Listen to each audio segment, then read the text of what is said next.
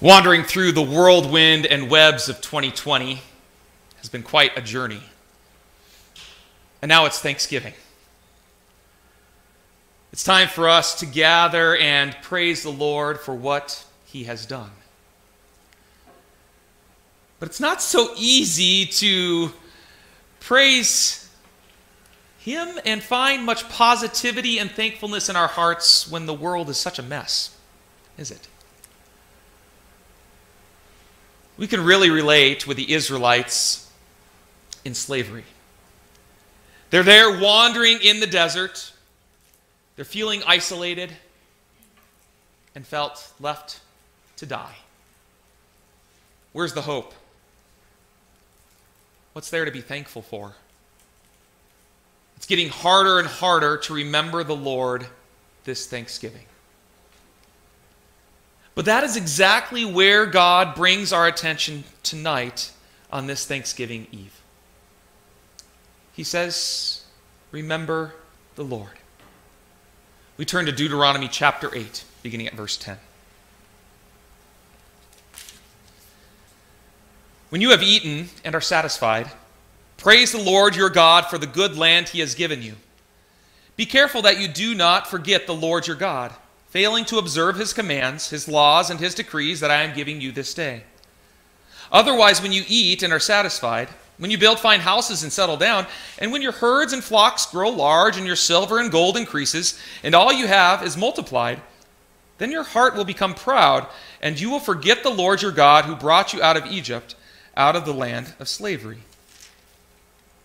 He led you through the vast and dreadful wilderness, that thirsty and waterless land with its venomous snakes and scorpions. He brought you water out of hard rock. He gave you manna to eat in the wilderness, something your ancestors had never known, to humble and test you so that in the end it might go well with you. You may say to yourself, my power and the strength of my hands have produced this wealth for me. But remember the Lord your God. For it is He who gives you the ability to produce wealth, and so confirms His covenant, which He swore to your ancestors as it is today.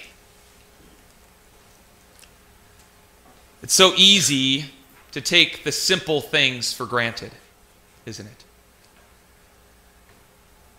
Notice where Moses began in speaking for us today, or to us today.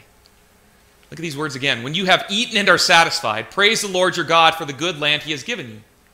But be careful that you do not forget the Lord your God, failing to observe His commands, His laws, and His decrees that I am giving you this day.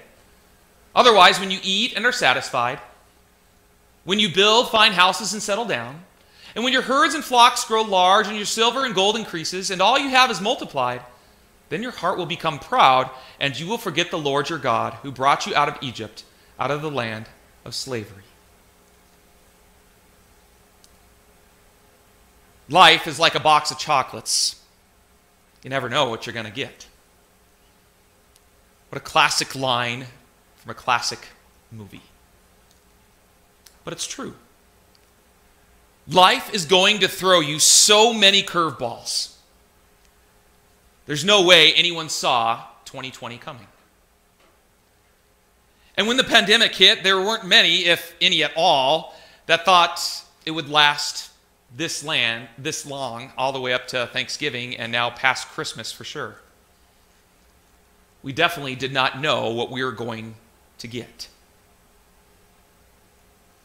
But life is also like a Hershey's bar.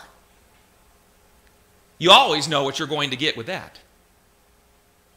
Just pure, delicious chocolate.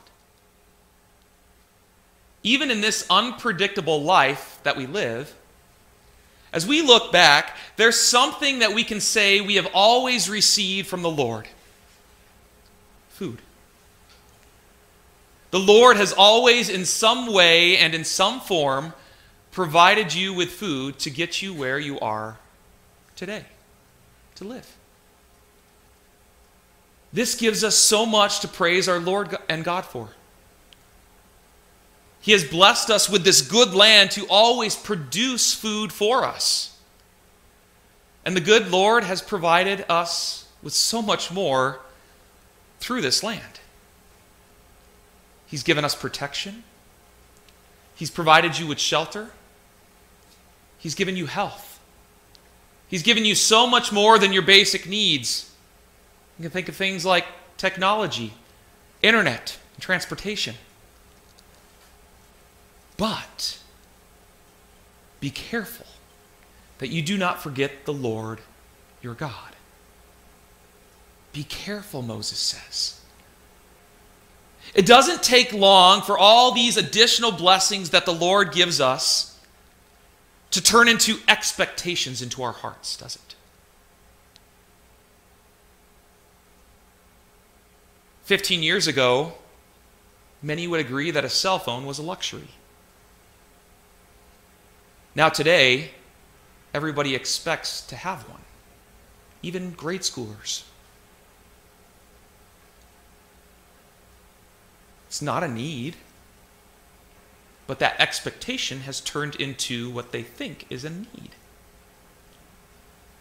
And then we also become proud that we earned or deserved all the special things that we have, the things that are on top of all of our needs. And then when we don't get what we want, we have become accustomed to let it quickly turn into resentment inside of us and think that the Lord no longer cares for us or will provide for us.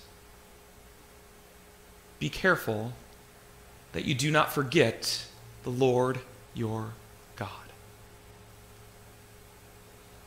The Lord is most concerned about his people. You are his people.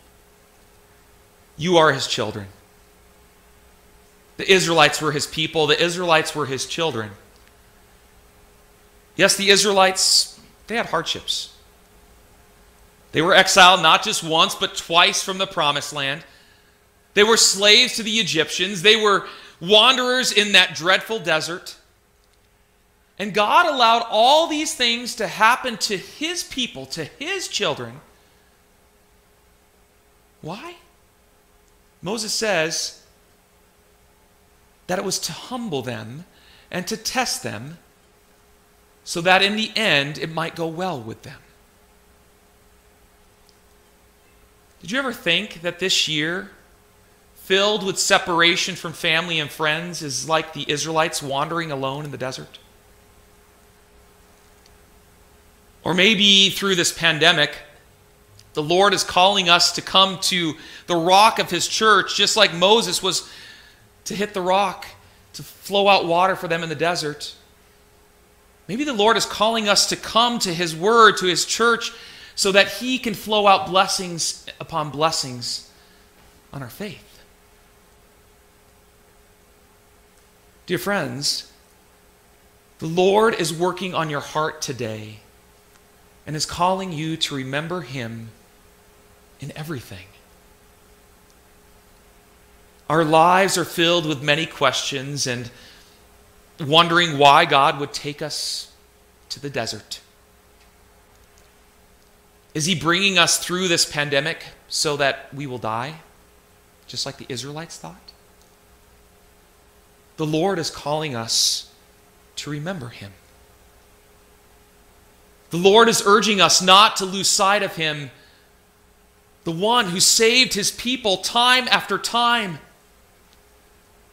The Lord is reminding us that he has been there for us always, guiding his people, feeding them, even in the dreadful desert. The Lord is here today feeding you. Not only do you have food on the table, but he is feeding your faith with the truth in his word. It is not from our hands that we are blessed. No, rather, it is from the Lord's almighty hands that he lifts us up to be blessed. The Lord, dear friends, Jesus Christ, God the Father, and God the Holy Spirit are working through you right now, giving you the ability to produce what you need in life and even more. Every single thing that we have is the Lord's. He's just asked us to take care of those blessings. Nothing we have comes from our own hands, but all stems back to what the Lord has provided for each of us. We, dear friends, are blessed. Remember the Lord. So in the midst of the mess of this world, it is our duty to always remember the Lord. The world is going to throw in our path venomous snakes to instill fear, dreadful deserts to deepen our depression, waterless land to parch our faith, even increasing wealth to be blinded by the glitz and glamour so that we no longer see the Lord anymore. The world is not going to stop dishing out those distractions.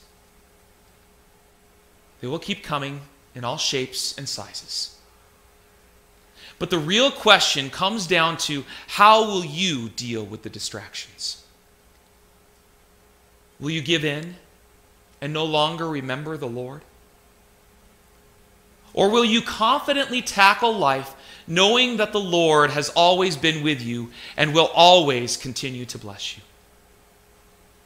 Remember the Lord. Remember the Lord. Remember the Lord, for the Lord always remembers you. Amen. Please stand. The peace of God, which transcends all understanding, will guard your hearts and minds through faith in Christ Jesus. The Lord be with you. Amen.